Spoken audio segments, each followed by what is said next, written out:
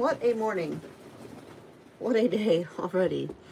Okay, friends, I just wanted to get this started because I'm late getting it going, but I've still got to get all my books and everything set up, so I'm just going to kind of do that while people are coming in. So Shabbat Shalom. I hope you're having a shalomy kind of day. Mine has been a little bit, well, it was going great. Everything was super peaceful until it was time to get ready to do this. And then everything just kind of went a little nuts. I was putting in my contacts, and because these headbands that I love to wear, they don't seem to sit well behind my ears with my glasses on, so I wanted to put my contacts in. Well, then my contacts refused to settle, and I couldn't see. Like, I have astigmatism, so my contacts have to sit a certain way in my eyes, and if they don't settle, I can't, my eyes can't focus for me to be able to see, and they wouldn't settle. So I had to go take my contacts out. Then I couldn't get one of my contacts to get out of my eye. It's been interesting. So today is going to be a little bit of a longer kind of video. And among my challenges, my phone refused to connect to charge. It's just been, this is going to be a longer video because we are going to be discussing the spring biblical feasts today. And we'll get into that as soon as I get done with the weekly scripture reading.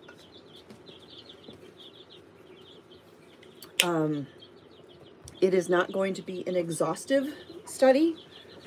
It will be long, but if it was exhaustive, we would be here all day or days. But I've got lots of scriptures that we're going to go through with that. And then I have a couple books that I've talked about before, but I'll share them again, that I recommend if you're wanting to learn more. But first,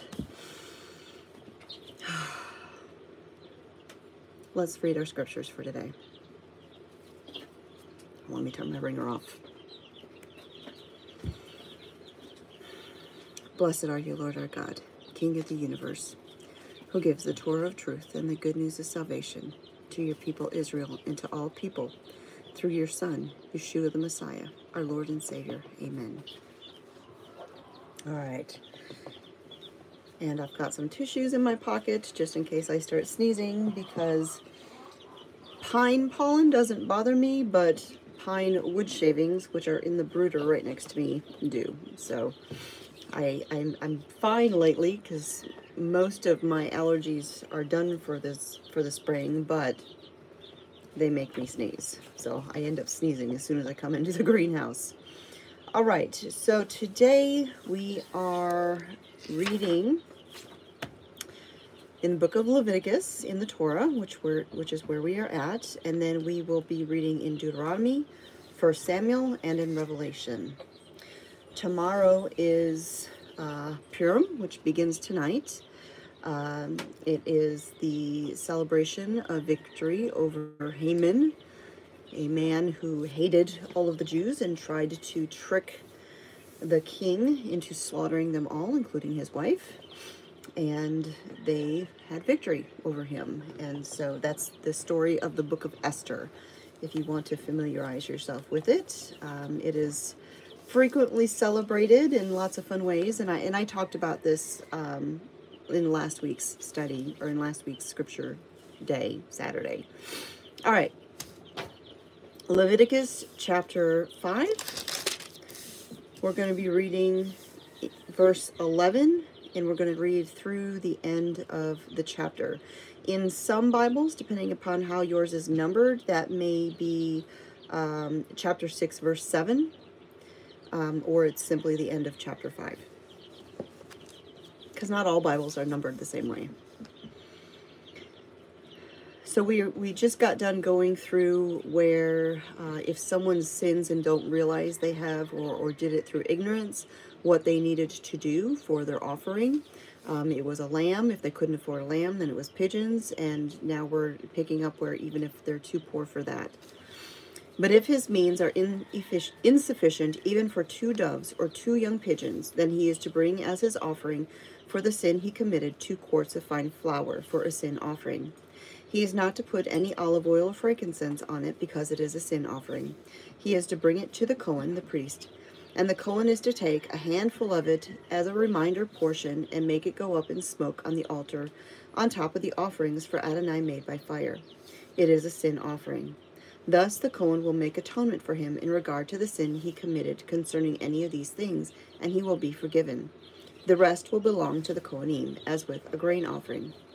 Adonai said to Moses, if anyone acts improperly and inadvertently sins in regard to the holy things of Adonai, he is to bring as his guilt offering for Adonai a ram without defect from the flock, or its equivalent in silver shekels, using the sanctuary shekel as a standard. According to your appraisal of its value, it is a guilt offering. In addition, he is to make restitution for whatever he did wrong in regard to the holy thing. Moreover, he is to add to that 1/5 and give it to the Cohen. Then the Cohen will make atonement with the ram of the guilt offering, and he will be forgiven. If someone sins by doing something against any of my mitzvot, my commands, of Adonai concerning the things which should not be done, he is guilty, even if he is unaware of it, and he bears the consequences of his wrongdoing. He must bring a ram without defect from the flock, or its equivalent according to your appraisal, to the Cohen for a guilt offering. The Cohen will make atonement concerning the error which he committed, even though he was unaware of it, and he will be forgiven. It is a guilt offering. He is certainly guilty before Adonai.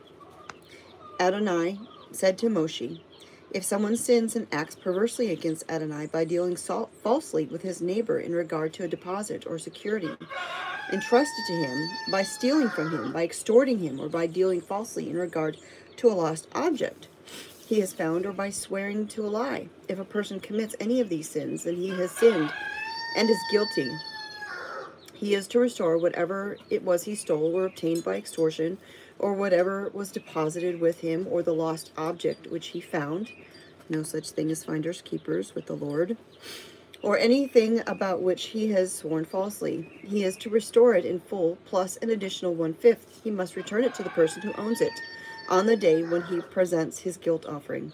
He is to bring as his guilt offering to Adonai a ram without defect from the flock, or its equivalent according to your appraisal.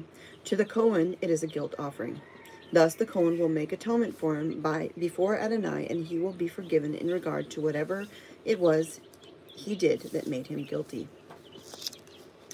Next, we're going to jump over to Deuteronomy, chapter 25.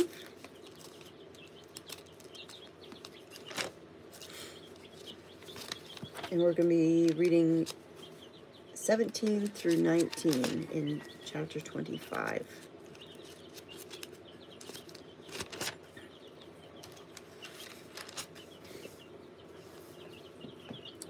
Remember what Amalek did to you on the road as you were coming out of Egypt, how he met you by the road, attacked those in the rear, those who were exhausted and straggling behind when you were tired and weary. He did not fear God.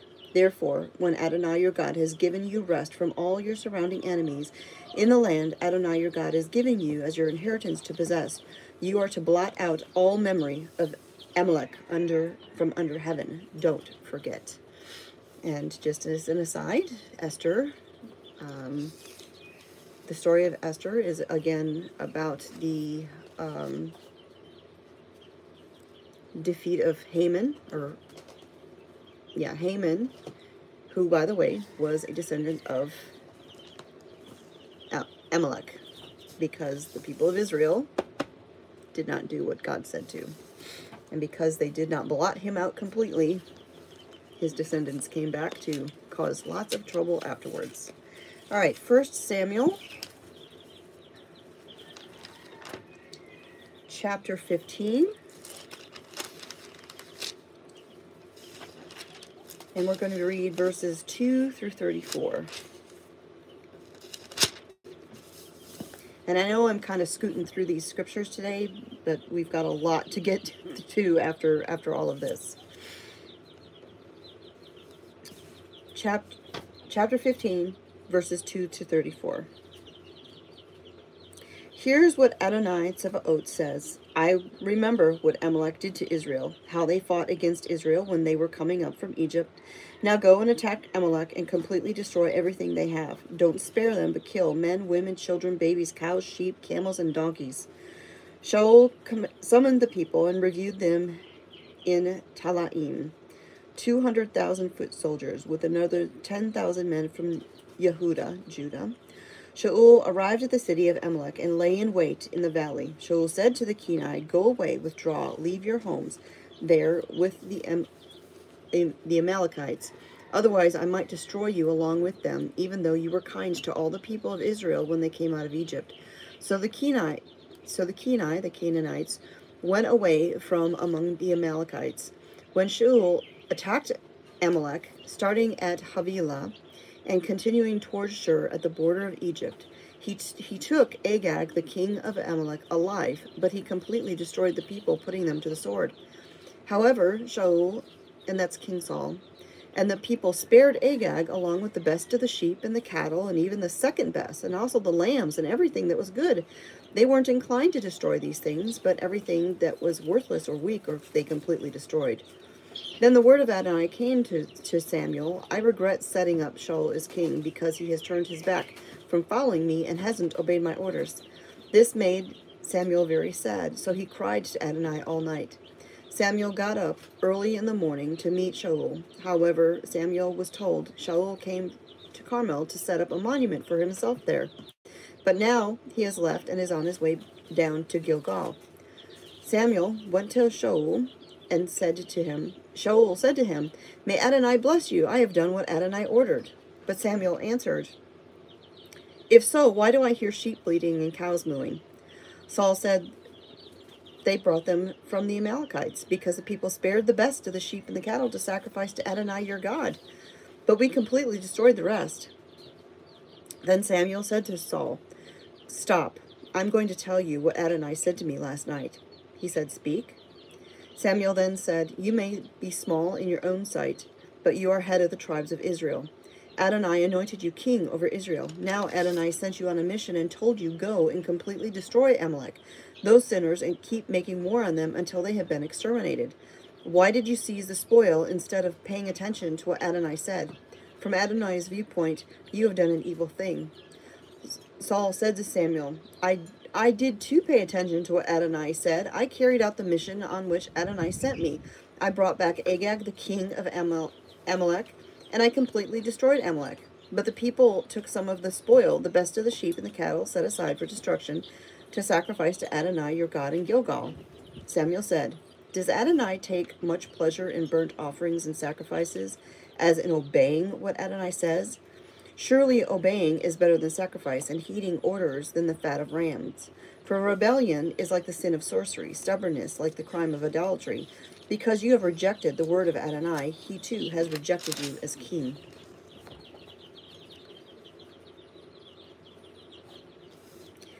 Saul said to Samuel, "I have sinned. I violated the order of Adonai and your words too, because I was afraid of the people and listened to what they said. Now please, pardon my sin and come back with me so that I can worship Adonai." But Samuel said to Saul, "I will not go back with you because you have rejected the word of Adonai, and Adonai has rejected you as king over Israel." As Samuel was turning around to leave, he took hold of the hem of his cloak and it tore. Samuel said to him, "Adonai has torn the kingdom of Israel away from you today and given it to a fellow countryman of yours who is better than you. Moreover, the Eternal One of Israel will not lie or change his mind, because he isn't a mere human being subject to changing his mind." Then Saul said, "I have sinned, but in spite of that, please show me respect now before the leaders of my people, and before Israel by coming back with me so that I can worship Adonai your God." It always interests me how he always says Adonai your God. He doesn't say Adonai our God. So Samuel followed Saul back, and Saul worshipped Adonai. Then Samuel said, "Bring Agag the king of Amalek here to me." Agag came to him in chains and said, without a doubt, mine will be a bitter death." Samuel said, "Just as your sword has left women childless, so will your mother be left childless among women." Then Samuel cut Agag in pieces before Adonai in Gilgal. Samuel returned to Ramah And Shaul went up to his house in Givat Shaul. And never again did Samuel see Saul until the day he died. But Samuel grieved over Saul, and Adonai regretted that he had made Saul king over Israel. I just finished the chapter because there's one more verse. All right, and next we're going to flip over to Revelation, and we're going to be in chapter 18, and we're going to read the whole chapter. Revelation chapter 18.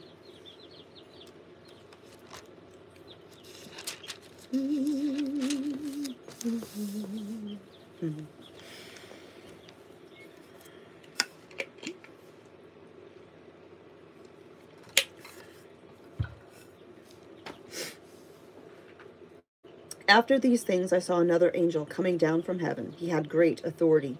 The earth was lit up by his splendor, and he cried out in a strong voice, she has fallen, Babel the Great. She has become a home for demons, a prison for every unclean spirit, a prison for every unclean hated bird. For all the nations have drunk of the wine of God's fury, caused by her whoring. Yes, the kings of the earth went whoring with her, and from her unrestrained love of luxury, the world's businessmen have grown rich. Then I heard another voice out of heaven say, my people, come out of her, so that you will not share in her sins, so that you will not be infected by her plagues. For her sins are a sticky mass piled up to heaven, and God has remembered her crimes. Render to her as she has rendered to others. Pay her back double for what she has done. Use the cup in which she has brewed to brew her a double-sized drink.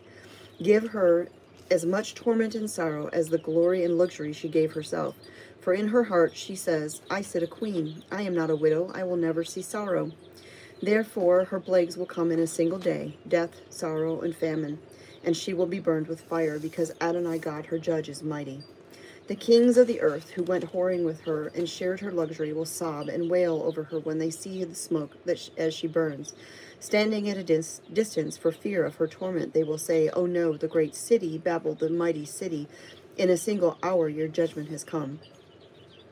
The world's businessmen weep and mourn over her, because no one is buying their merchandise anymore. Stocks of gold and silver, gems and pearls, fine linen and purple, silk and scarlet, all rare woods and ivory goods, all kinds of things made of scented wood, brass, iron, and marble, cinnamon, cardamom, incense, myrrh, frankincense, wine, oil, flour, grain, cattle, sheep, horses, chariots, and bodies, people's souls. The fruits you lusted for with all your heart have gone, and the luxury and flashiness have been destroyed, never to return. The sellers of these who got rich from her will stand at a distance for fear of her torment, weeping and mourning, and saying, oh no, the great city used to wear fine linen, purple and scarlet. She glittered with gold, precious stones, and pearls. Such great wealth in a single hour ruined. All the shipmasters, passengers, sailors, and everyone making his living from the sea stood at a distance and cried out when they saw the smoke as she burned, what city was like the great city? And they threw dust on their heads as they wept and mourned, saying, oh no, the great city, the abundance of her wealth, made all the ship owners rich. In a single hour she's ruined. Rejoice over her, heaven. Rejoice, people of God, emissaries and prophets, for in judging her God has vindicated you. Then a mighty angel picked up a boulder the size of a great millstone and hurled it into the sea, saying, with violence like this will the great city Babel be hurled down, never to be found again. The sound of harpists and musicians, flute players and trumpeters will never again be heard in you. No worker of any trade will ever again be found in you. No sound of a mill will ever again be heard in you. The light of a lamp will never again shine in you. The voice of a bridegroom and bride will never again be heard in you. For your businessmen were the most powerful on earth. All the nations were deceived by your magic spell. In her was found the blood of prophets and of God's people, indeed, all of you who have ever been slaughtered on earth. All right. That is the scriptures for today, and you'll be able to get the entire week's schedule on my website. The printable version is already there, and I will update the page to display those later this evening. All right. The Bible version that I read from primarily is the Complete Jewish Study Bible. It is the Old and New Testament. It's the complete scriptures. It is just a translation that I find to be my favorite. I also use the NASB and the TLV at times, but the CJB has become my go-to version, so people often ask me which version I'm reading from. And as we go through scriptures now, because we're about to start talking about the fall feast, or the spring feast, excuse me, all of the references that I read from, or that I read, will also be from the CJB version, except for a certain portion that I will mention. All right, I've got lots of notes here.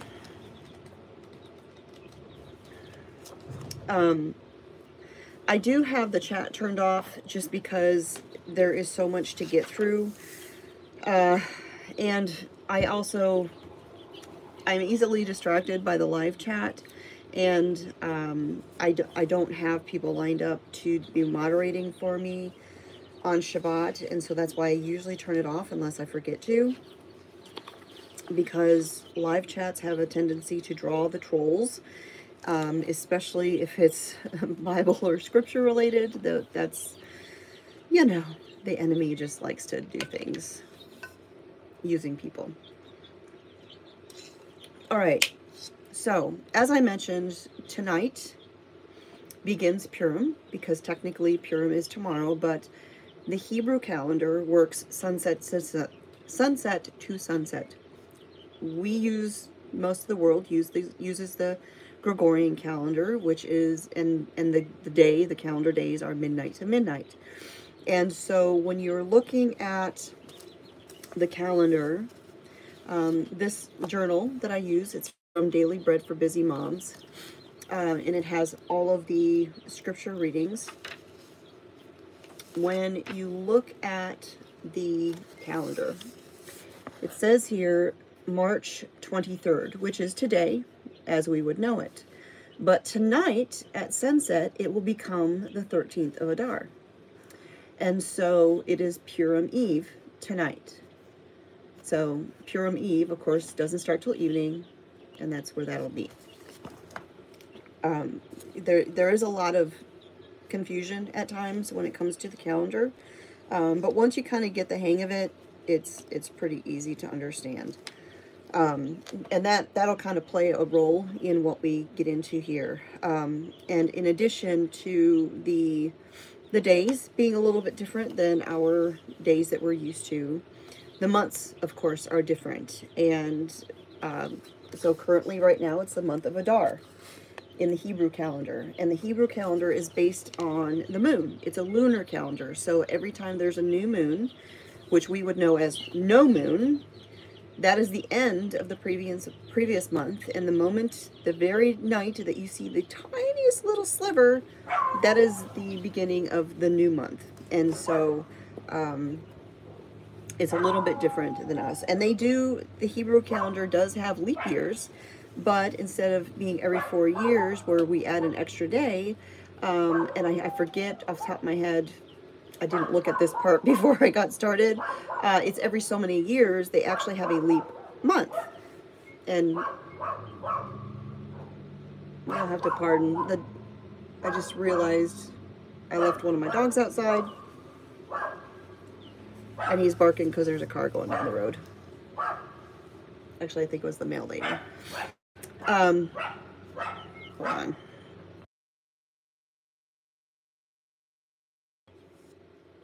Okay. The spring feast. This is something that I have had a lot of questions about.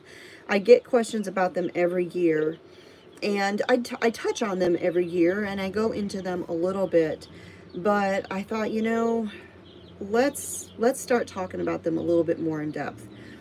And as in depth as I go today, this is still really only an introduction to it. I'm going to go through all of the spring feasts. Originally, I thought, well, I could do like one spring feast one week, the next one the next week, and do it like that. But they are so interconnected that it's really almost impossible to talk about one without talking about the others. And so I'm just going to go through the spring feasts in order. And these are the God's appointed times. Okay, so Purim is not commanded by the Lord. That is from the book of Esther, but it is a wonderful celebration in remembrance of a victory that took place over the enemies of God's people. But it's not appointed by the Lord. It's not mandated by the Lord to keep. These, however, were given to us by the Father in Exodus, Leviticus, Deuteronomy, Numbers. It's repeated. And so we're just going to kind of go through these in the order that they come on the calendar. And we're going to talk about Passover. We're going to talk about first fruits. We're going to talk about counting the Omer. We're going to talk about Pentecost. And so we're just going to go through all of these. And there's going to be a lot of scripture that we're going to go through. I have all of the ones that I'm going to read here. And if someone wants a copy of this later on, I will, I'll make a PDF of this and put it on the scripture reading page where it's linked that you could download a PDF of it. And Chauncey's going to bark like crazy because Mr. Smith just pulled in the driveway.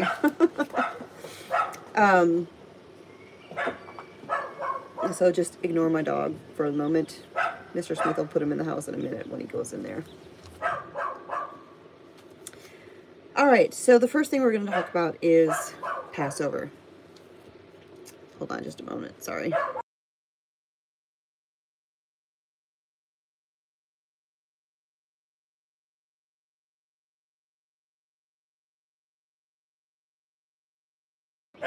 Okay. He's going to keep barking until you let him in. All right, Passover. Passover, of course, comes from Exodus, when all of the people of God, the Hebrews, the Israelites, were in bondage in Egypt. When after they had gone through all of the plagues, you know, with Moses and Aaron going before Pharaoh saying, let my people go or this will happen. Let my people go, and then it's the next plague. You know, we just went through all of that. The final plague was, of course, the slaughter of the firstborns of every household, human and animals. And so it came from that evening when the angel of death was going to come through and do this slaughter. The Lord commanded his people, told Moses, tell your people, my people, to slaughter a lamb and put the blood on the doorposts of their homes. And by that blood, I will know that these are my people, these are the obedient people, and death will pass them over.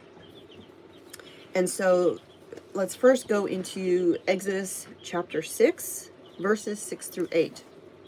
Therefore say to the people of Israel, I am Adonai. I will free you from the forced labor of the Egyptians, rescue you from their oppression, and redeem you with an outstretched arm and with great judgments.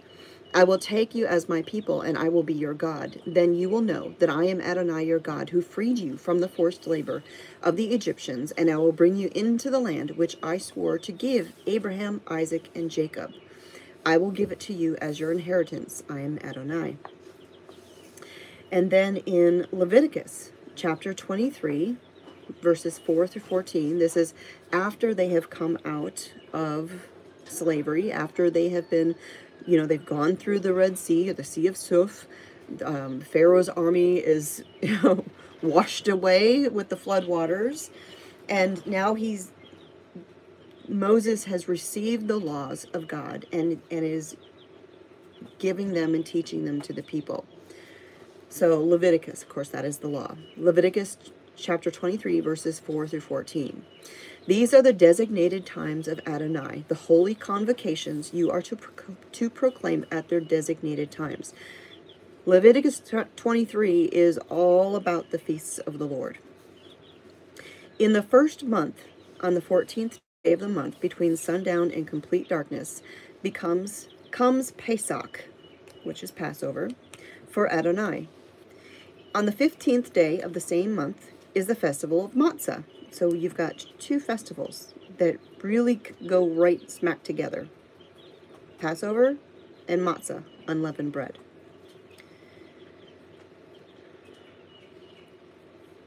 For 7 days you are to eat matzah. On the first day you are to have a holy convocation. Don't do any kind of ordinary work. Bring an offering made by fire to Adonai for 7 days. On the 7th day is a holy convocation. Do not do any kind of ordinary work. Adonai said to Moshe, tell the people of Israel, after you enter the land I am giving you and harvest its ripe crops, you are to bring a sheaf of the first fruits to your harvest to the Cohen. He is to wave the sheaf before Adonai so that you will be accepted. The Cohen is to wave it on the day after the Shabbat, the Sabbath. That's the weekly Sabbath. On the day that you wave the sheaf, you are to offer a male lamb without defect in its first year as a burnt offering for Adonai. Its grain offering is to be 1 gallon of fine flour mixed with olive oil. An offering made by fire to Adonai is a fragrant aroma. Its drink offering is to be of wine 1 quart. You are not to eat bread, dried grain, or fresh grain until the day you bring the offering for your God. This is a permanent regulation throughout all your generations, no matter where you live. And I'm sorry, I misspoke. That's the Kohen is to wave it on the day after Shabbat. That's the day after. Oh no, that's right. Never mind. Disregard. First fruits. That's the other one. The next piece. Getting tongue-tied. Trying to go too quickly. That is the next piece we will discuss. We're just going to kind of do an overview and then go through them all. But one thing I want to make note of is this is a permanent regulation throughout all your generations, no matter where you live. Permanent means permanent. If the Lord wanted something to be temporary, he would say, until the time appointed, or until this, or, you know, but he says it's permanent. So just keep that in mind. And something else that right in the very beginning, Leviticus 23, verse 5, it says, in the first month, on the 14th day. So, spring, when Passover takes place, the Lord calls it the beginning of the year. This is the first month. There's a lot of controversy over calendars, and there's a lot of traditions that were accepted. If you even look at this uses, as far as the calendar goes, it shows the beginning of the year being in the fall. And it has the schedule, Genesis 1:1, starting in the fall, after the fall feasts.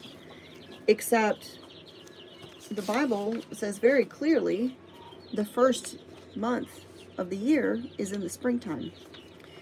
So there's different viewpoints and everything. There was a teaching that I listened to that said that basically this idea of the fall being the beginning of the year came from when the Israelites were in Babylonian captivity, that it was adopted as the beginning of the new year. And it's just like how we have January 1st as being the new year. We still celebrate that new year, but God says that's not the new year. The new year is in the spring. So that's just a little something to keep in mind. All right, Numbers 28. Hold on, let me not lose my spot. Okay. Numbers 28, verse 16 to 25. In the first month, on the 14th day of the month, is Adonai's Pesach, Passover. On the 15th day of the month is to be a feast. Matzah is to be eaten for 7 days. The first day is to be a holy convocation. Do not do any kind of ordinary work, but present an offering made by fire, a burnt offering to Adonai, consisting of 2 young bulls, one ram, and 7 male lambs in their first year. They are to be without defect for you. With their grain offering, fine flour mixed with olive oil. Offer 6 quarts for a bull, 4 quarts for the ram, and 2 quarts for each of the 7 lambs. Also, a male goat is a sin offering to make atonement for you. You are to offer these in addition to the morning burnt offering, which is the regular burnt offering. In this fashion you are to offer daily for 7 days the food of the offering made by fire, making a fragrant aroma for Adonai. It is to be offered in addition to the regular burnt offering and its drink offering. On the 7th day you are to have a holy convocation. Do not do any kind of ordinary work. So what we are seeing is on the 14th day of the first month, which, depending upon where you're reading it, is going to be either the month of Nisan, sounds kind of like the car brand, the month of Nisan, or Abib or Aviv, depending upon where you're reading it. Again, Nisan is the name of a month. There's scriptures in the Bible that calls it Abib or Aviv, depending on the translation. Sometimes V's can be translated as V's, and it's the same month. That often causes confusion. Abib, Aviv, Nisan, same month. So the 14th day of the month, and it is at sunset. I don't know if I have a scripture that I pulled out that shows that.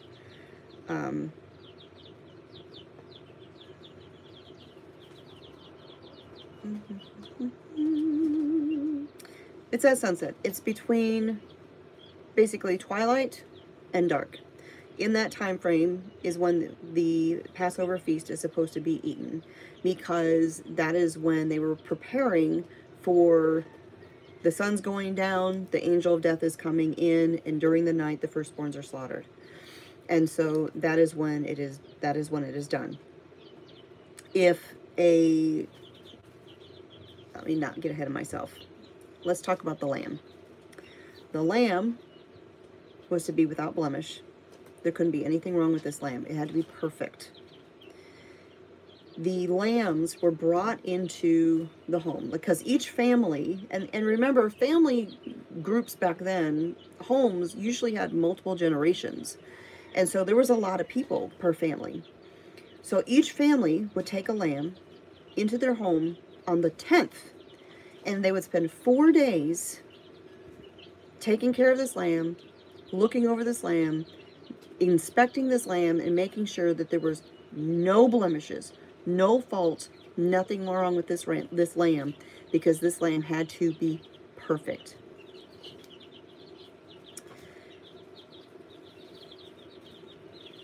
Something of interest is the comparisons between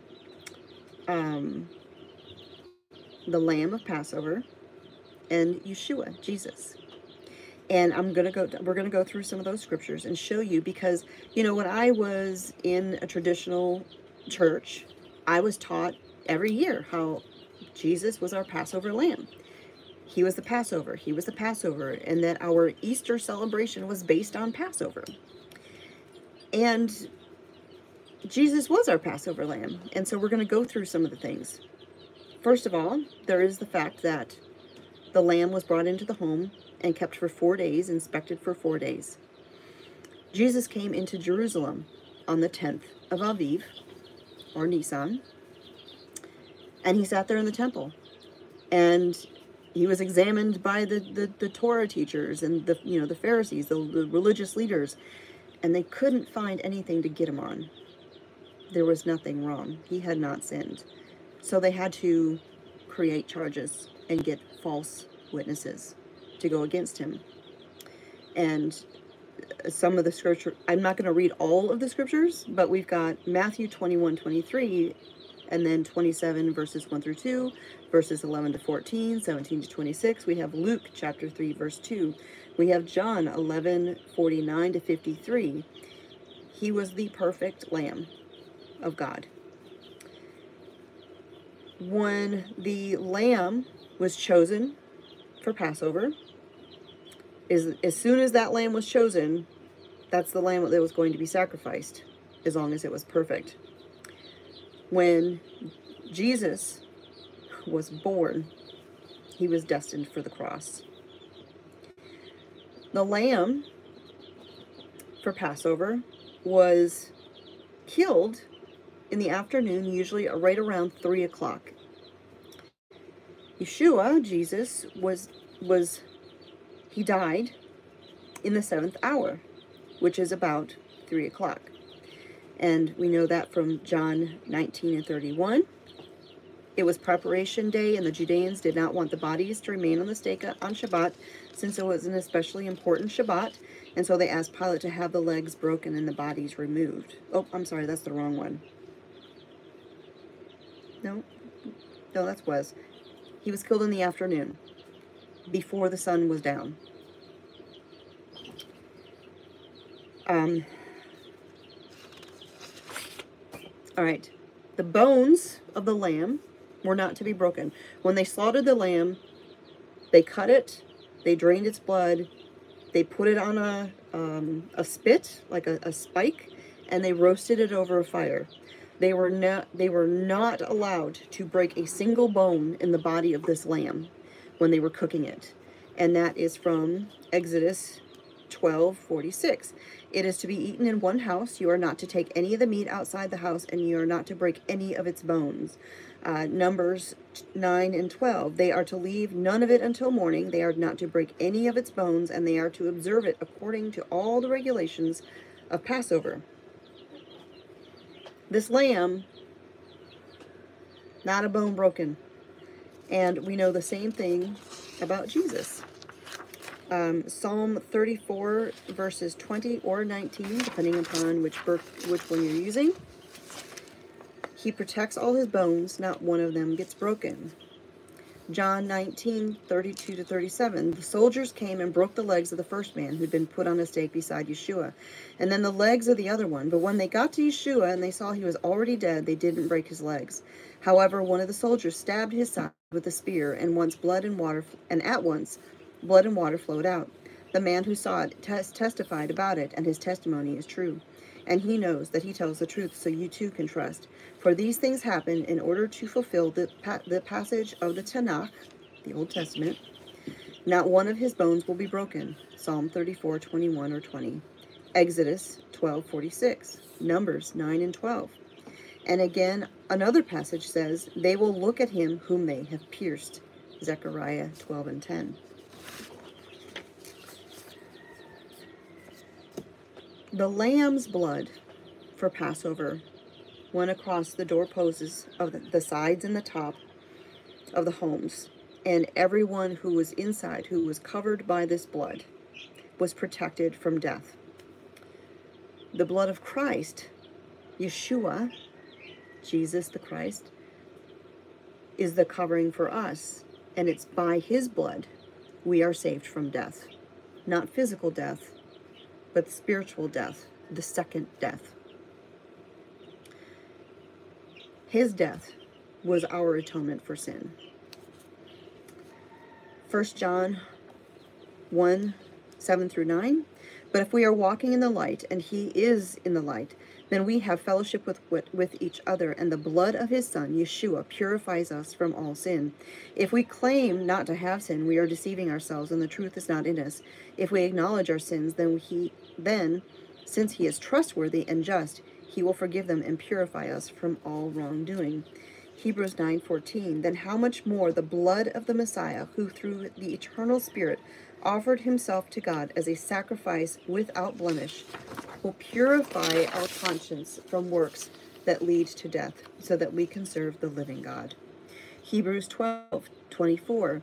To the mediator of a new covenant, Yeshua, and to the sprinkled blood that speaks better things than that of Abel. Matthew 26:28. For this is my blood, which ratifies the new covenant, my blood shed on behalf of many, so that they may have their sins forgiven. And Revelation chapter 1, part of 4 through 6. Shalom to you from the one who is, who was, and is coming, from the sevenfold Spirit before his throne, and from Yeshua the Messiah, the faithful witness, the firstborn from the dead, and the ruler of the earth's kings. To him, the one who loves us, who has freed us from all our sins at the cost of his blood, who has caused us to be a kingdom that is Kohanim for God, his Father. To him be the glory and the rulership forever and ever. Amen. So, again, the blood of the Lamb covered the door, saved them from death. The blood of the Lamb, Yeshua, Jesus, covers us and saves us from our sins, is our atonement, and protects us from the forever death.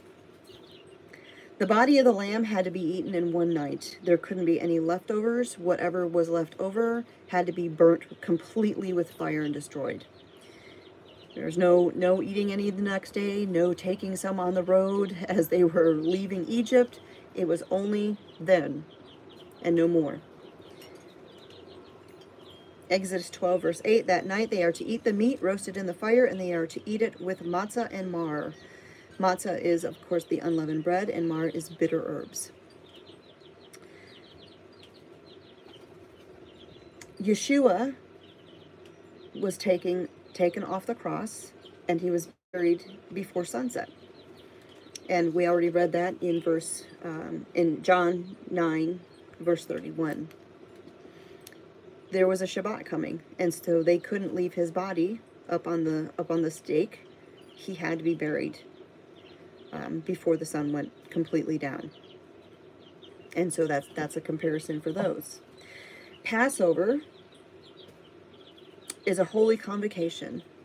It said, you know, when you have this feast, when you do this remembrance, it is a holy convocation. It is a holy day. It is a day of not doing regular work. It is a day of remembering. And nothing could save them. No matter what they did, they could have prayed all night. They could have done all the things you could imagine. But the only thing that would save them from the angel of death was the blood of the Lamb. The only thing that can save us is the blood of the Lamb.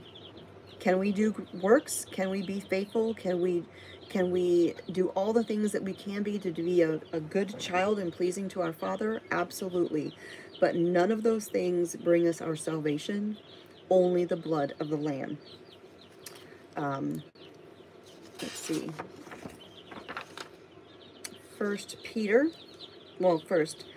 Ephesians 2, 8, and 9. For you have been delivered by grace through trusting, and even this is not your accomplishment, but God's gift. You are not delivered by your own actions, therefore no one should boast. In 1 Peter 1, 18 to 21, you should be aware that the ransom paid to free you from the worthless way of life, which your fathers passed on to you, did not consist of anything perishable like silver or gold. On the contrary, it was the costly, bloody, sacrificial death of the Messiah, as of a lamb without defect or spot. God knew him before the founding of the universe, but revealed him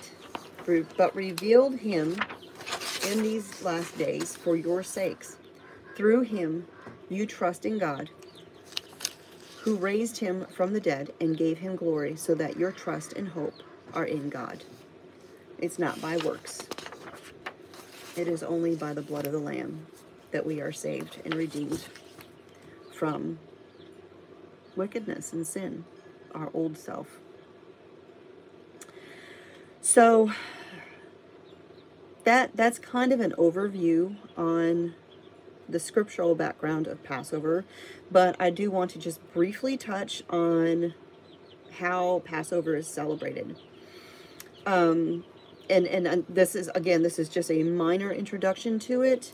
I will share resources at the end where if you want to learn a lot more and just kind of deep dive into all this, you'll be able to do so. So one of the major customs for Passover is it's called the Haggadah, if I'm pronouncing that right.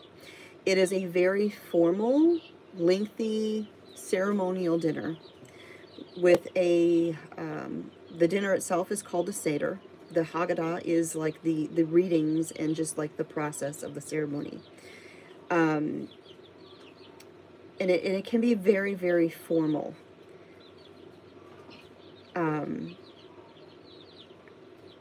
You will often see a Seder plate with different things for the symbolism of it. The Seder plate itself, that's not scriptural. It is a custom, it is a tradition that's been passed down. There's nothing wrong with it. I do think that one of the things that is put on the plate, it kind of bugs me, and that's a hard-boiled egg representing new life. That to me sounds a little bit pagan, and so I personally would not do that. But what you'll often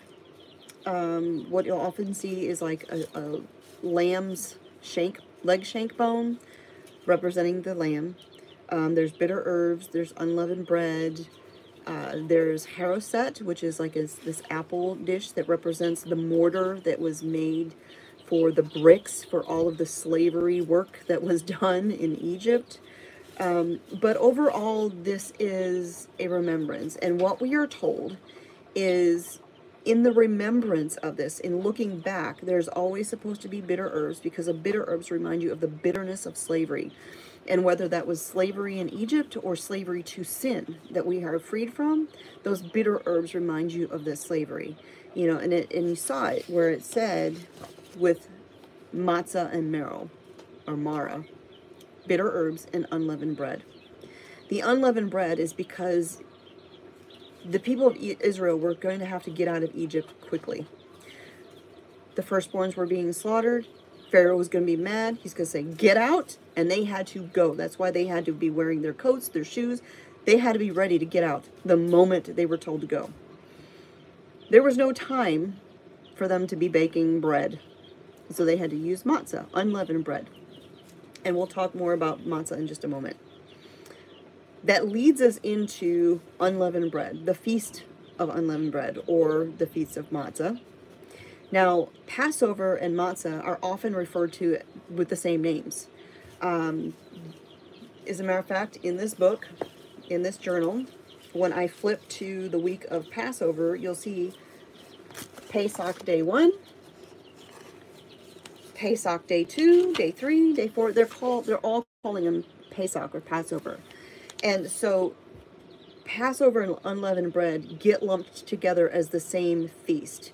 But technically, according to Scripture, they're two different ones.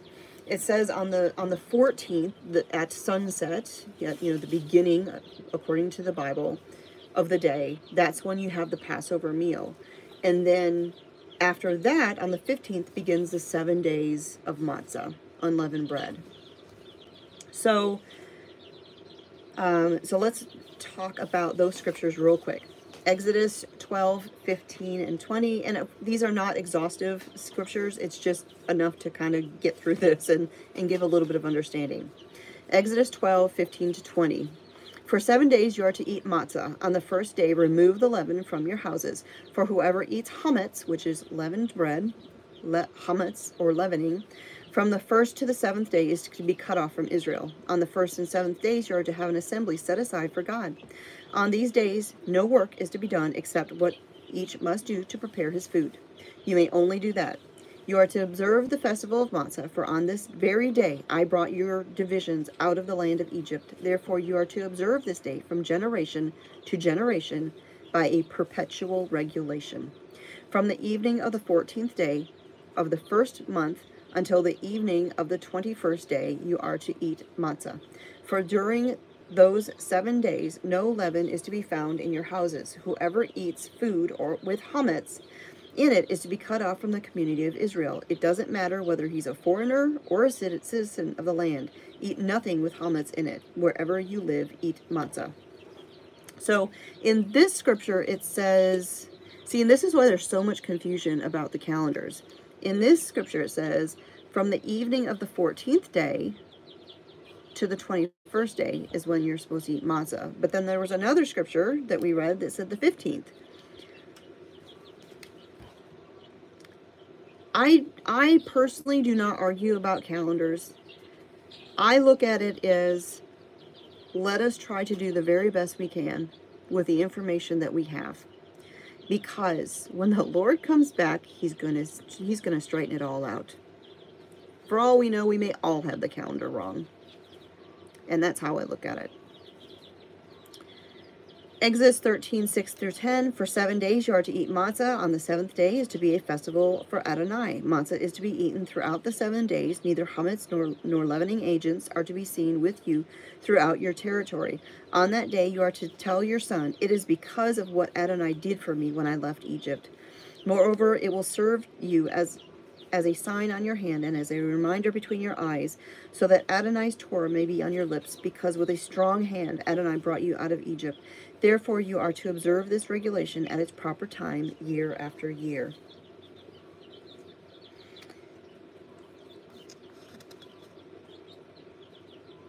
So when the Israelites were coming out of Egypt, again, they did not have the time to bake bread. They weren't going to. They had to have unleavened bread, which is a very simple, flat cracker. And you can find them in almost any grocery store. But something that's interesting to me, well, before I talk about that, during that period of time, leavening was sourdough. They would basically put out a slurry of flour and water to collect the wild yeast in the air, and they would use that starter to create the breads, because they couldn't go to a grocery store and buy powdered yeast or baking powder or baking soda or any of these things. It was natural yeast from the air. And so when there is reference to the leavening, that's what it is. And so it kind of gives you pause when you think about people having sourdough starters that are like 100 years old, because the Bible says every year, as Passover is kind of wrapping up and leading straight into unleavened bread, there's not supposed to be any leavening in your house or anywhere in your land. That is why I did a sourdough starter video a while back and said that after Passover I will do another one showing how to catch the wild yeast. The first one I did used a starter. This one's not going to. It'll do wild yeast. But that's why I'm doing it after Passover, because I don't want to be starting sourdough only to turn around and immediately dump it out. I do keep these feasts to the best of my understanding and the best of my ability. So,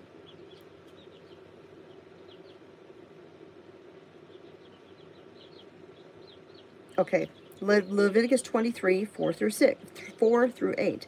These are the designated times of Adonai, the holy convocations that you are to proclaim at their designated times. And see, again, we're going to kind of touch on that 14th, 15th thing. In the first month, on the 14th day of the month, between sundown and complete darkness, comes Pesach, Passover for Adonai. On the 15th day of the same month is the festival of Matzah. For 7 days you are to eat matzah. On the first day you are to have a holy convocation. Don't do any kind of ordinary work. Bring an offering made by fire to Adonai for 7 days. On the 7th day is a holy convocation. Do not do any kind of ordinary work. So depending upon how you look at this, it could be that you have Passover and then there's 7 days, making it kind of 8 total of unleavened bread. Or maybe Passover is day 1 of unleavened bread. It's again, that's one of those things that is debated. And in the New Testament, Paul says, study to show yourself approved. I believe it was Paul. That's what we're supposed to study. And work out work it all out. And be convinced in our own mind how we're supposed to do this. Seeking prayer and guidance from the Lord. So one other thing about the unleavened bread that I just wanted to share that I found very interesting, and the lamb. I learned recently that now we know that the lamb for the Passover meal was roasted by fire, and generally that was put on a spit and just roasted over the fire.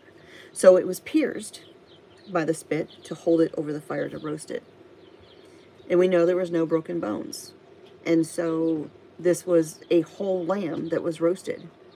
And the way that they would eat it is they would just take their knives and they would cut pieces off. And you see like people roasting whole animals over fires like that, and they'll come and they'll just like cut off the pieces to eat it. But this was a whole lamb. A whole lamb. And they would cut off the sections. And you think about it, when you're taking a knife and you're cutting off meat, it often comes off in strips. And when we look at matzah that you buy or you see in a store, it has stripes on it and it's pierced. And it just really struck me how the lamb being cooked over the fire has been pierced to put on a spit, and it's got cuts in it taking the flesh off to be eaten. And it just really made me think of Yeshua being scourged, because when he was, whipped by Pontius Pilate's soldiers, they use a cat of nine tails, which had pieces of metal and glass and things in the end, so that when it wasn't just a whip, it was a whip that ripped the flesh from the body. And it just made those two things, the lamb's body and Yeshua's body, having the flesh torn off.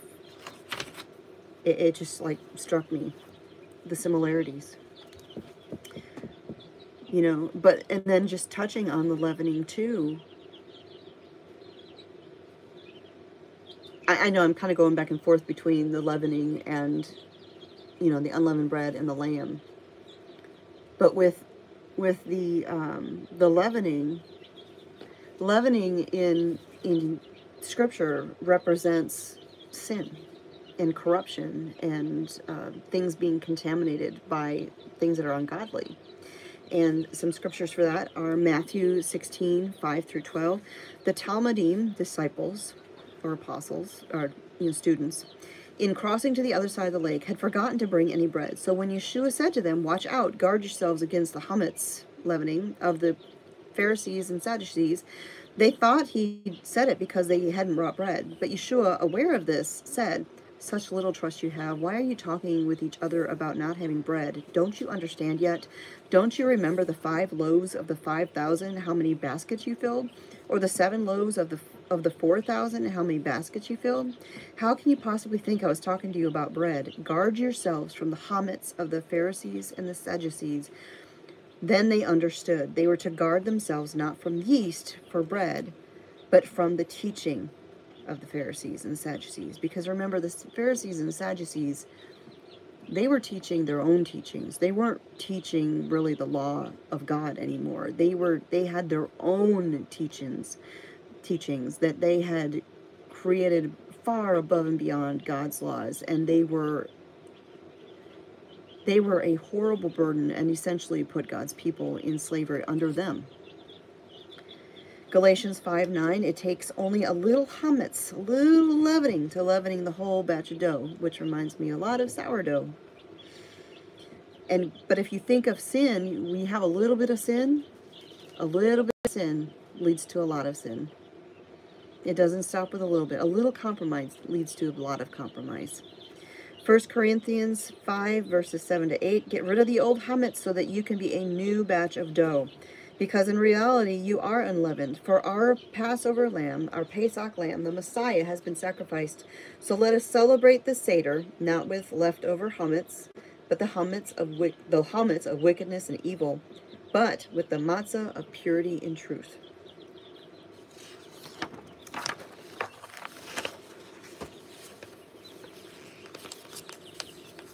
That chametz, or that unleavened bread being pierced and striped, the way they cook it, like the way it's made, there's stripes in it. They're like golden brown. And I apologize for kind of jumping back and forth between the two. My mind is just like thinking of different things as I'm going through it. But talking about the unleavened bread, the matzah, and seeing the piercing and seeing the golden stripes.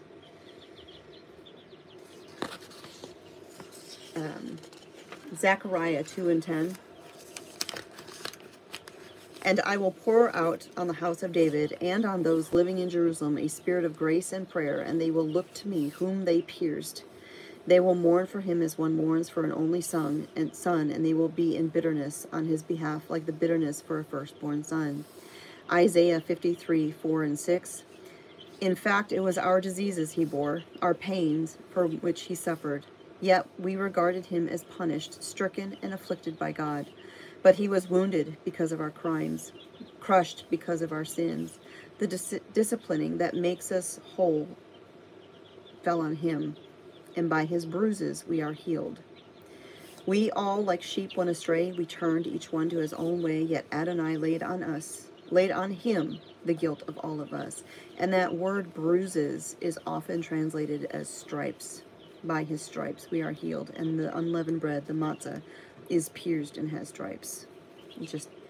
I think it's beautiful symbolism. Unleavened bread, the Feast of Unleavened Bread, is pretty self-explanatory as far as how it's kept.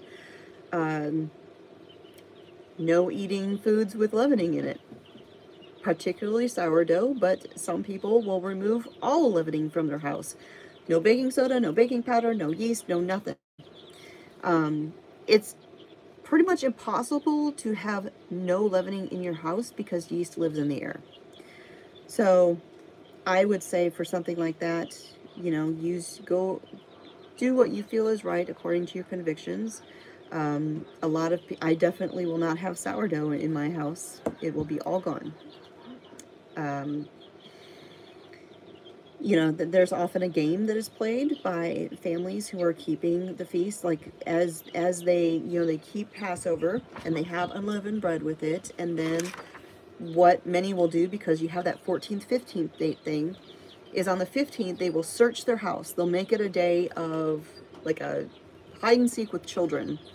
And what some of the parents will do is take like a piece of a cracker or a little morsel of bread and hide it somewhere.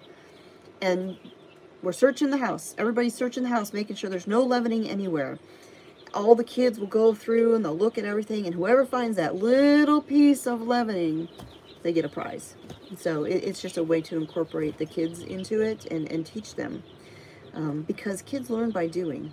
That's why he says, when your sons ask why they do this, it's because of what the Lord did for us. And all of the feasts are remembrances. They're all teaching opportunities, not only for the next generation, but for us.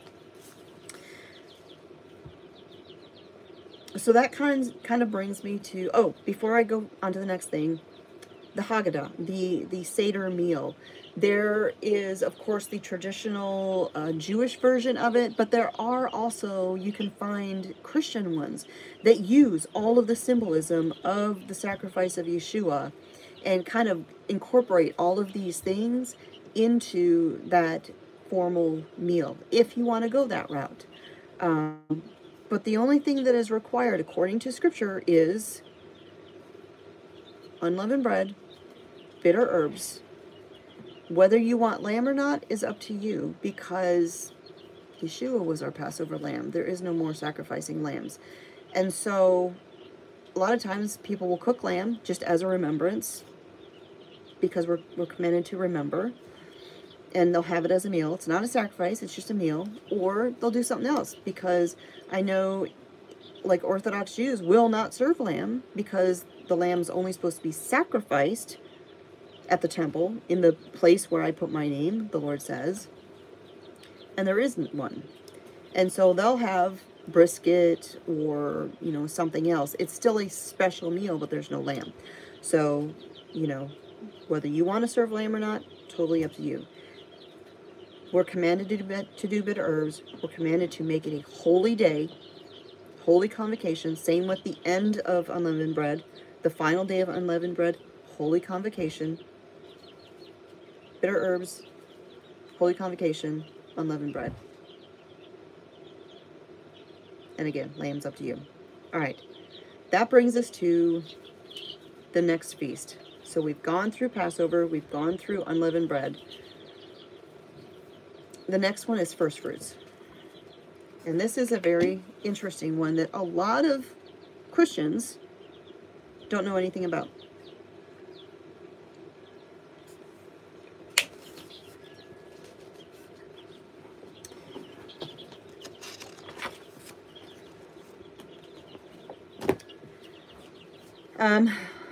Leviticus 23, verses 9 through 14.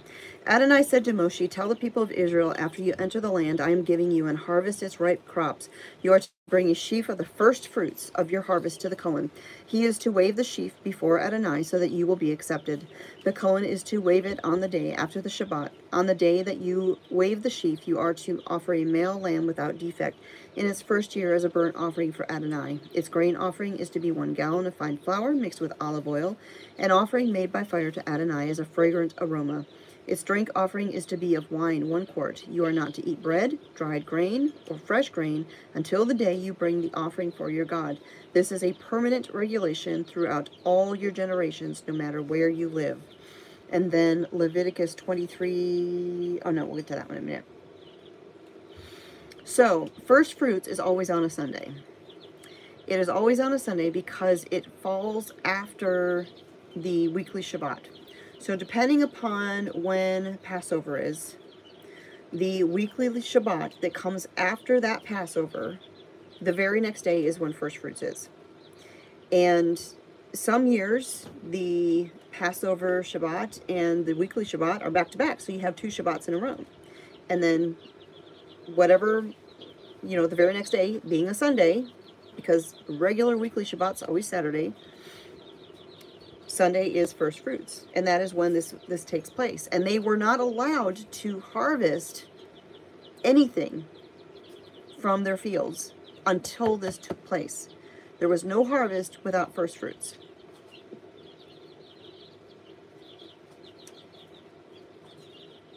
So I'm wondering, do you see the symbolism with that? Yeshua said, pray for workers in the fields. Pray for those harvesters, because the harvest is ready, but the workers are few. And he is referred to as the first fruits.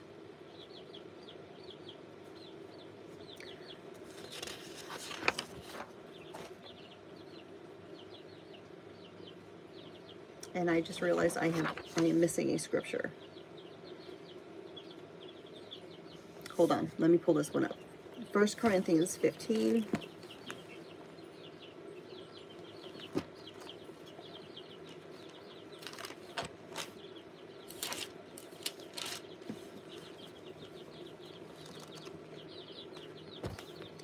First Corinthians 15, 1 through 26. Now, brothers, I must remind you of the good news which I proclaimed to you, and which you received, on which you have taken your stand, and by which you are being saved, provided you keep holding fast to the message I proclaimed to you. For if you don't, your trust will have been in vain. For among the first things I passed on to you was what I also received, namely this: the Messiah died for our sins in accordance to what the Tanakh says. He was buried, and he was raised on the 3rd day, in accordance with what the Tanakh says. And he was seen by Kepha, Peter, then by the 12. And afterwards he was seen by more than 500 brothers at one time, the majority of whom are still alive, though some have died. Later he was seen by Yaakov, Jacob, then by all the emissaries, and at last he was seen by me, even though I was born at the wrong time. For I am the least of all the emissaries, unfit to be called an emissary, because I persecuted the messianic community of God. But by God's grace I am what I am, and his grace towards me was not in vain. On the contrary, I have worked harder than all of them, and although it was not I, but the grace of God with me. Anyhow, whether I or they, this is what we proclaim, and this is what you have believed. But if it has been proclaimed that the Messiah has been raised from the dead, how is it that some of you are saying there is no such thing as a resurrection of the dead? If there is no resurrection of the dead, then the Messiah has not been raised. And if the Messiah has not been raised, then what have we proclaimed is in vain, and also your trust is in vain. Furthermore, did I write the wrong script? Oh, no. Furthermore, we are shown up as false witnesses for God in having testified that God raised up the Messiah, whom he did not raise, if it is true that the dead are not raised. For if the dead are not raised, then the Messiah has not been raised either. And if the Messiah has not been raised, your trust is useless, and you are still in your sins. For if this is the case, those who died in union with the Messiah are lost. If it is only for this life that we have put in our hope in the Messiah, we are more pitiable than anyone.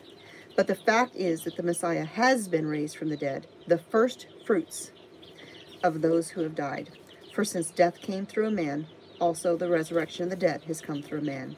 For just as in connection with Adam all die, so in connection with the Messiah we will all be made alive. But each in his own order. The Messiah is the first fruits, then those who belong to the Messiah at the time of his coming.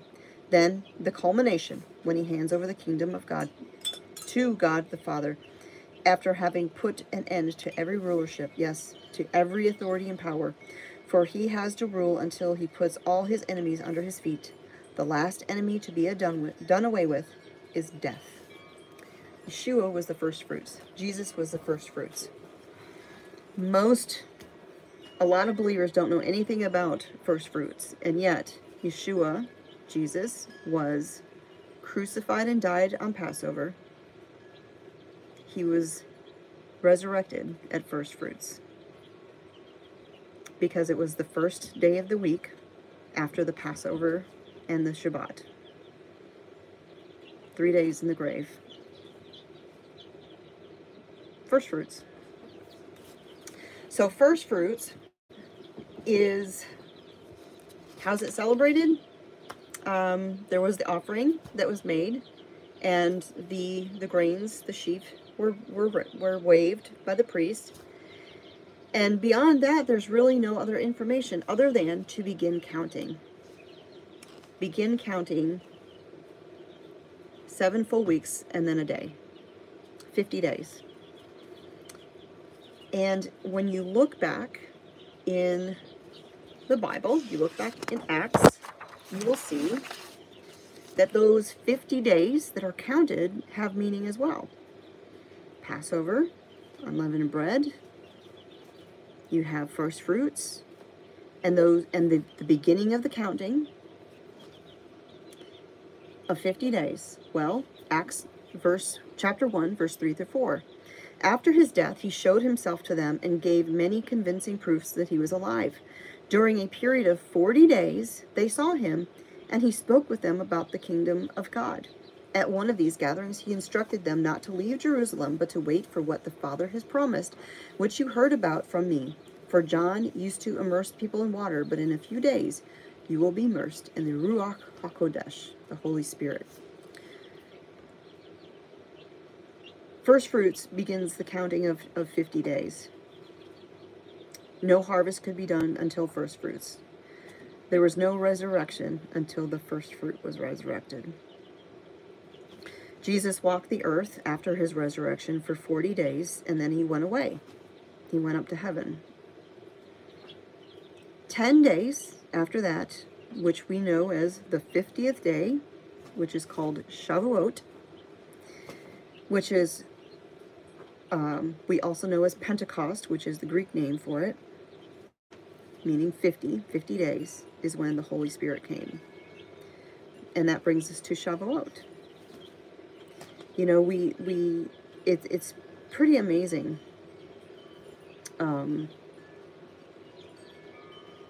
It's when you start learning about the feasts of the Bible and learning about their meaning, every single one of the feasts of the Bible, God's appointed times, they all point to Jesus. They all point to Yeshua. And so the idea that these things are only for the Jews, that's not what the Bible says. That's incorrect. And there's so much meaning. And this is, and really, as much as we're diving into this, this is really just an introduction. There's so much more. But I do want to pause because there's something I forgot to mention. And that is, you know, like I said, we know the Bible calls Shavuot. Bible says Shavuot. We also know it as Pentecost because Pentecost is a Greek term. What really got me studying all of these things was when I got my first Bible dictionary, and we were studying and reading in Acts. Was it Acts? Yes, in Acts. And at the time I had a King James Bible. That's what I used to use. And I'm not going to get into the arguments on Bibles. That's, you know what? You use the Bible that you're happy with.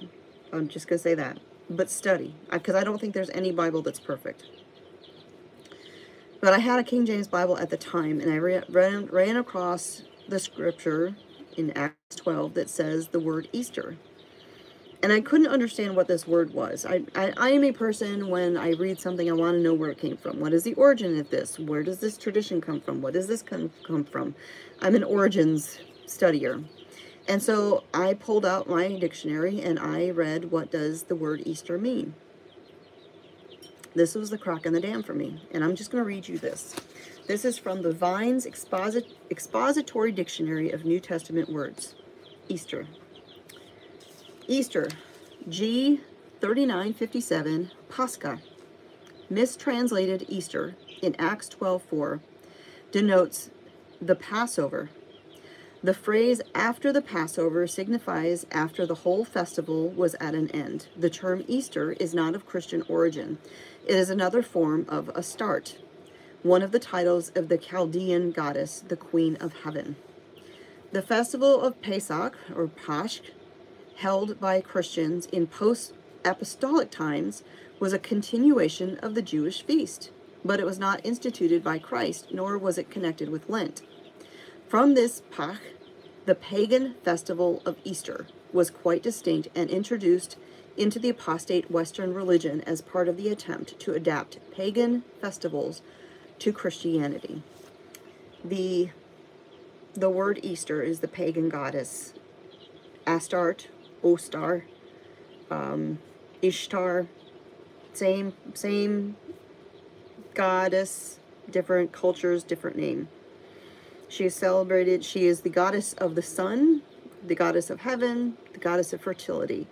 And that is why Easter is celebrated with rabbits and eggs. It's fertility. And there's references to it in Jeremiah 7:18, 44, 17 to 19, about the Queen of Heaven and baking cakes for the Queen of Heaven, and how these people were celebrating the Queen of Heaven while claiming they still were serving God. But something that really just got me was we took something that the Lord did for us in redeeming us from our sins and saving us from death. And we took this holy day of Passover, and we Western, whatever Christianity, gave it the name Easter and called it by the name of a pagan goddess.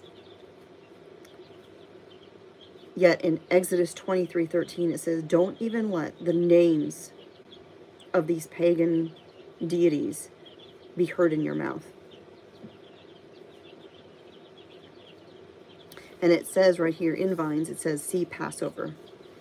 Passover, Pascha, the Greek spelling of the Aramaic word for the Passover, from the Hebrew Pesach, to Passover, to spare, a feast instituted by God in commemoration of the deliverance of Israel from Egypt, and anticipatory of the expiatory sacrifice of Christ. The word signifies the Passover feast.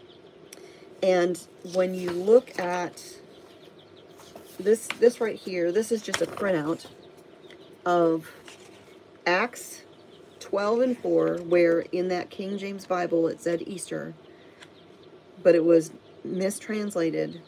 This is just a printout of every version of the Bible that is on the, what is that name of the website that I use when I'm printing out scriptures. I can't even think what it is off the top of my head now.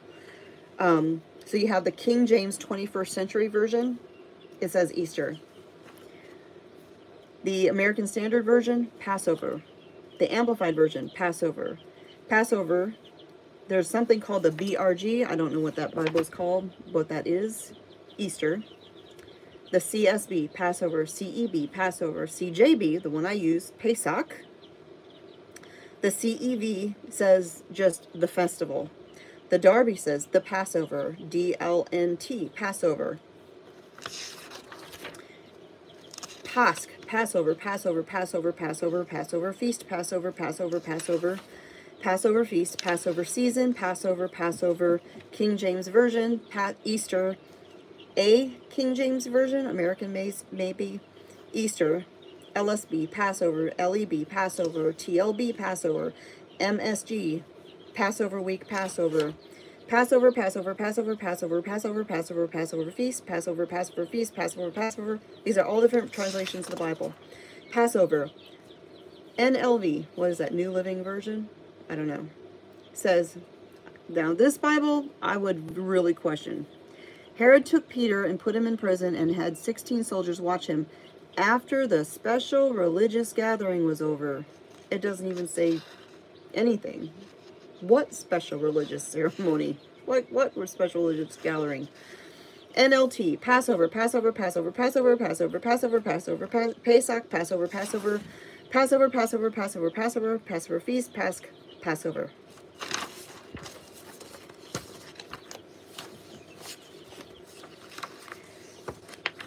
Exodus 23:13. Don't even let their names come out of your mouth.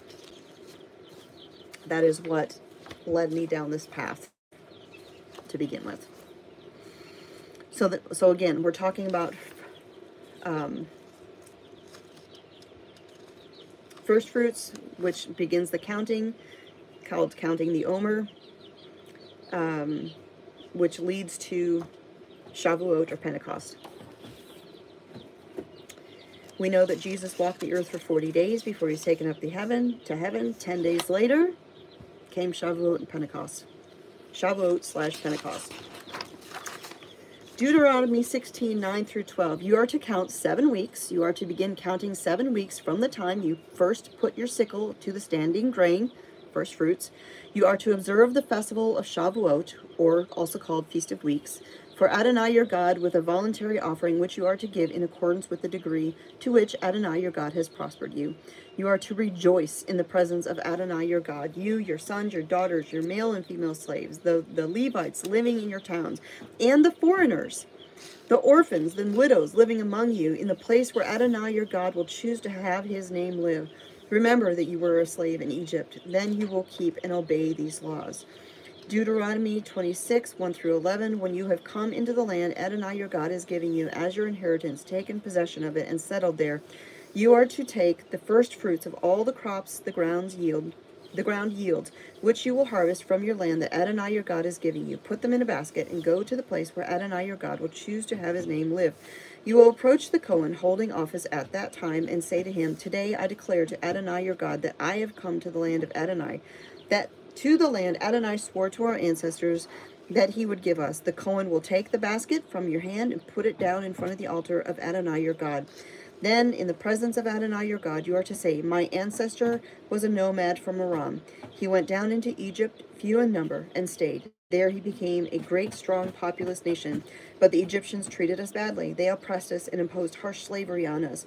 So we cried out to Adonai, the God of our ancestors. Adonai heard us and saw our misery, toil, and oppression. And Adonai brought us out of Egypt with a strong hand and an outstretched arm, with great terror and signs and wonders. And now he has brought us to this place and given us this land, a land flowing with milk and honey.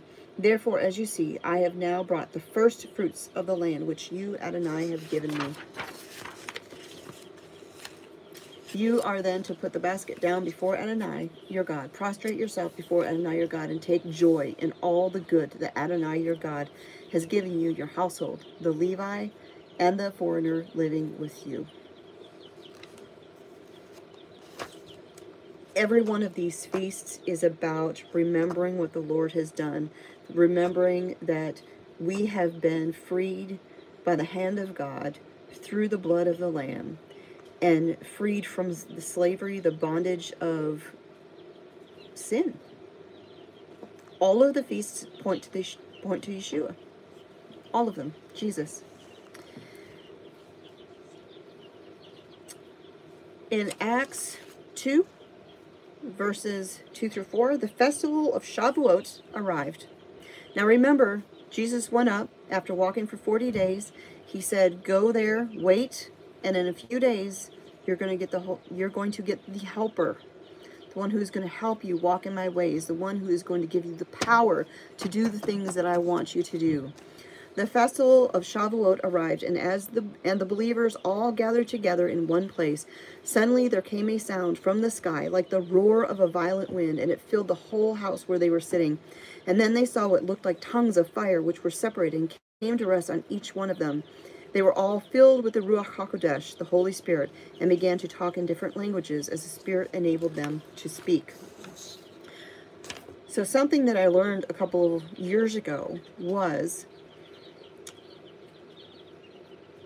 about when Moses got the law from God up on Mount Sinai. How all of the people down at the base of the mountain, they heard the thunderings, they heard the voice of God up on top of that mountain. And the tradition was that all of the people who had come out of Egypt, because remember, it wasn't just Israelites who came out. There were mixed multitudes, because when the famine was taking place, it wasn't just the Israelites who went to Egypt to get grain and eventually sold themselves into slavery to Egypt. There were people all around from all these different lands who came in. This mixed multitude had become slaves under Egypt because they were all trying to survive this famine. And so when Israel came out of Egypt, so did a mixed multitude, meaning a whole bunch of people who spoke a whole bunch of languages. And the tradition that has been passed down in the Jewish community is that when Moses got the law and they could all hear the voice of God up there, the thunderings and all of this stuff, that they all heard God's words, God's laws being spoken in their own languages. And so the people who were there in Jerusalem from all these different places, because this very special feast of Shavuot was taking place, all heard the words being spoken in their own languages. I mean, that's like, wow. Because God repeats important things on the same days. When you look at the history and you look at things that took place, there are very often like a certain day that this happened and this happened and this happened, all on that same day. These days that were chosen for Passover, for the sacrifice of Yeshua, Jesus, for him being crucified, for him being resurrected, for the Holy Spirit being given to the believers so that they would have the power and the ability to serve the Father, those weren't accidental dates. Those were feasts of the Lord, appointed, special, holy times.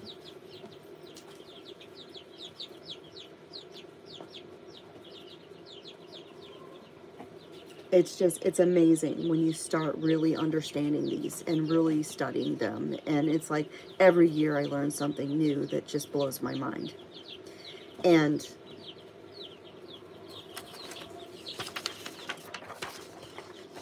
I'll just kind of wrap the study portion up with this. I don't have much left. I'm already at this for an hour and a half. All of the spring feasts of the Lord, of Adonai, of Yah, all of the spring feasts are Yeshua's first coming. Passover, unleavened bread, first fruits, Shavuot. He fulfilled them. He fulfilled the feasts in his first coming. And there is much evidence to believe that the fall feasts will be fulfilled at his second. And if that doesn't make you want to study the feasts of the Bible, the feasts of God, I don't know what would. It is beautiful. They are rich. They are full of meaning. And these are not Jewish holidays. They are God's appointed times. God's beautiful, holy, and special days. Rich in meaning. So, I'm just going to share with you some of the resources that I have used. Well, I have lots of books. But these three, I've talked about them before, but I'm just going to share them again. If you want to learn more about the feasts of the Bible, the feasts of the Lord, and their significance with Yeshua, Jesus, these are the books I recommend. Number one is this one, Messiah and the Feasts of Israel by Sam Nadler. I do have links to all of these books in my Amazon shop. Please don't go there today. It is Shabbat. Just make a note, go tomorrow or after sunset tonight, wherever you live. Messiah in the Feasts of Israel. And I'll just read you the back. God's redemptive plan is unveiled through the feasts of Israel. Discover how God's appointed times are still relevant for our lives today and how they point to our glorious future with Messiah. This book will deepen your understanding of the prophetic purposes of the feasts of Israel, because each feast is prophetic. How the feasts are fulfilled in Messiah, the future implication of the feasts, and the eternal and practical truths for your life. This is probably my favorite book about the feasts besides the Bible itself. I have bought many, many copies of this book. I have given this book to I don't know how many people over the years. This book is very similar. It's a little bit smaller. I think it costs a little bit less. And it is God's Appointed Times, a practical guide for understanding and celebrating the biblical holidays by Barney Kasdan. And this goes through every one of the feasts. And actually all of the books that I'm talking about not only talk about the feasts of the Lord, so all of the God's appointed times, but then also the extra biblical feasts such as Purim, which is tomorrow, and Hanukkah. So it explains them. This one goes through the meaning, the background of the feast, the meaning of the feast, how they point to Yeshua, and then it shows you just a brief introduction to how it's traditionally celebrated or kept, and then how someone who is a believer in Messiah, Jesus, a Christian, would maybe want to think about celebrating them. It's just got some ideas. And then there's this one. This is essentially a homeschool unit study curriculum book all about the biblical holidays, aka the feasts of the Lord. And it has, it also briefly explains the symbolism, the meaning behind all of the feasts. It talks about, it also goes into the extra biblical feasts like Purim, Hanukkah, but there's tons of ideas for kids. There's word searches, there's crosswords, there's coloring pages, there's craft ideas, there's recipes. This is all about making the feast a family event, especially for the children, because that's how they learn. They learn by doing. And so, again, these, you can find them in my Amazon link in the library section. I have it all divided up in there. Don't go there today. Maybe go there tomorrow. My planner comes from Daily Bread for Busy Moms, and the Bible I've been reading from is the Complete Jewish Study Bible. So, again, I did have the chat turned off for today. However, if you have questions, you can leave them in the comment section. The regular comment section should be open underneath this video, and it will be available for replay later on. If you have any questions, I don't have all the answers, but I will do my best to answer what I can. I can maybe do that in next week's Saturday video. So if there's some questions down there, you can leave them down there. And like I said, I will do my best. I'm still learning. I don't have all the answers. And like I said, every year I learn something new that I didn't realize before. And I don't get wrapped around the axle about the calendar. Like I said, when the Lord comes back, he'll set it right. You know, maybe we're all on the wrong calendar. Who knows? But we should do it to the best of our ability with the understanding that we have. And when you start studying the feasts, it'll just blow your mind how amazing they are, and how the Lord had this all planned out from the beginning. So with that, thank you for joining me here today. Thank you for all of you who have stuck with for this whole thing. I know I just kind of moved through it very quickly, but there was a lot to get through, and I don't know how I could do just one and not touch on all of them, because they're all connected. They're all the first coming. They're all the plan of salvation, really. And so that is it for today.